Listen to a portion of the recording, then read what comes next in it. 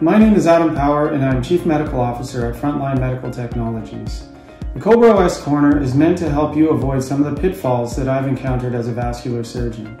Today we're going to talk about some tips about ultrasound and the Seldinger technique. When using ultrasound, there are two transverse probe orientations that show the artery and vein. Here in the right groin, the vein is on the wrong side.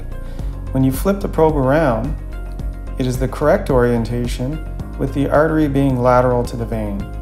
Orientation is important because the typical compression techniques seen here to tell the difference between the artery and vein doesn't always work in hypotensive patients when the vessels might look and act the same. I always try to find the profunda artery distally and then puncture just above it in the common femoral artery. That way I can avoid going too high above the inguinal ligament or too low in the superficial femoral artery. A good rule of thumb is to always look at where the needle is in relation to the groin crease. If you aren't near the groin crease, make sure you double check before puncturing the artery. Most needles have a marker indicating that the bevel is up, like we see here. With the bevel up, the wire slides nicely into the artery.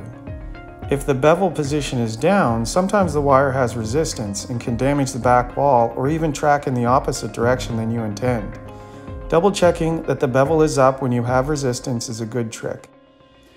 Well, I hope you've enjoyed the first installment of the COBRA-OS Corner. Tune in next time to find out why arterial blood flash doesn't always mean successful sheath placement.